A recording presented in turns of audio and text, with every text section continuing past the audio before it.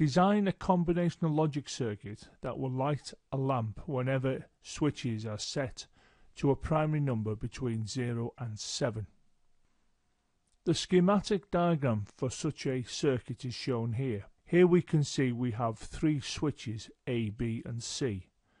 Now these switches are the number we require in order to give us all of the combinations of input numbers between 0 and 7. And we are going to actually put the combinational circuit in here, and the output F is the lamp, which will either be on or off depending on the input combinations we have at A, B and C. A prime number is a number that can only be divided exactly, i.e. no fractional result, by 1 and itself. 6 can be divided by 1, 2, 3 and 6, therefore 6 is not a prime number. So the prime numbers between 0 and 7 are 2, 3, 5 and 7. 1 is not regarded as a prime number.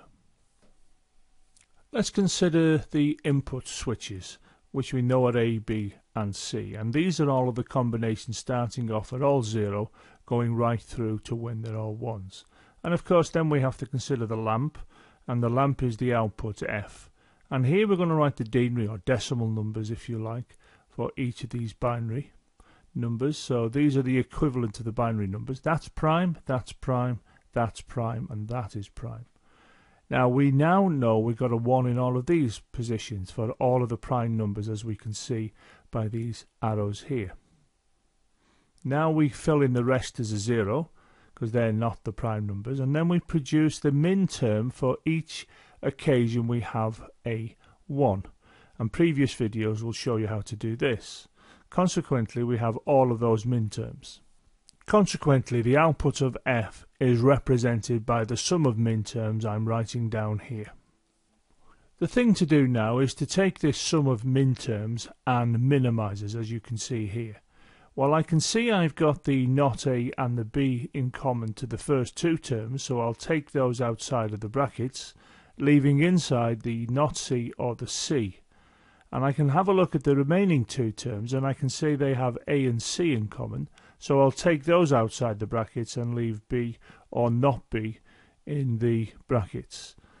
Now if we look very careful, we should know that this is an axiom that gives us 1, this is an axiom that gives us 1. Consequently, we can therefore say that we end up with not A and B ANDed with the 1, ORed with the A and the C ANDed with the 1. Now another axiom should inform us that this one here, the not A and the B with the 1, can simply become not A and B, and the A and C and 1 can simply become A and C. So that's the minimization of that Boolean expression. Let's check our own workings by using a 3-variable Karnaugh map that I am labeling appropriately here. Now the first term we're interested in is this one here, not A and B and not C, which is, we can see, this particular area here. If we look at the next sum of min terms, which is this one here, we can see that's not A, B and C, which is this region. If I look at the next sum of min terms, this one here, well, that's in the region of A, not B and C, which means plotting a 1 here. And finally we have this sum of min terms, A, B and C, as we can see is in these regions here, so we plot a 1 there. Of course, the next thing to do is to loop the 1s appropriately. So I'll loop those 2 1s there, and I'm also going to loop these 2 1s. Now that's sufficient. We've looped all the 1s with as few loops as possible. Now this particular loop is in the A and the C area, so it's A and C. And this one is in the not A and the B area, so that's not A and B. Consequently, we can say that F becomes not A and B, which is this term, and that's going to be ORed together with A and C, which is this term here. Now if we look very carefully, we can see that that's what we did to begin with, and we've just done it again with a Karnaugh map, and we can see they're the same. So we must have done it right. We've checked our own workings. For the simplified expression, we produce the combinational logic circuit.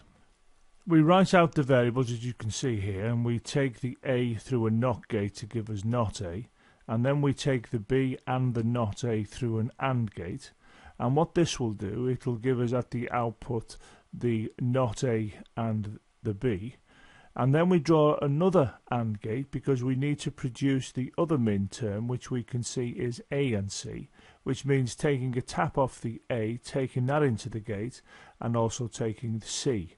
We then put both of the outputs from the AND gates to the inputs of an OR gate, and that will give us F here. Now F will now be the outputs from the AND gates all together, as we can see here. And that went into the OR, that went into the OR. So we can see that this min term is this one here, this min term is this, and of course we can see they're all together because this is an OR gate. Now all of this combinational logic circuit here is placed in here within the schematic diagram. It's now a question of joining the switches to the combinational logic circuit, which I'm showing in different colours here, and finally we can put the C, and of course we need to connect the output F to the lamp. Let's consider each of the switches. We can see that A must be a 0 because the switch is actually open. Likewise, if we have a look at B, that's open, so that must be a 0. And finally, C must be a 0. Now, if we go to the combinational logic circuit, we can see that A, B, and C must be 0. So not A must be a 1, which goes into the AND gate, and this 0 also goes into the AND gate. If we look at A and C, we can see that they go to the second AND gate, so we have a 0 and a 0 to the second AND gate. Now this combination here will give me a 0 at the output of this AND gate, and this 0, 0 gives me a 0 at this AND gate. We follow those zeros through to the OR gate, and we can see that those two conditions give us here a 0, which is what we want because we want the lamp to be off.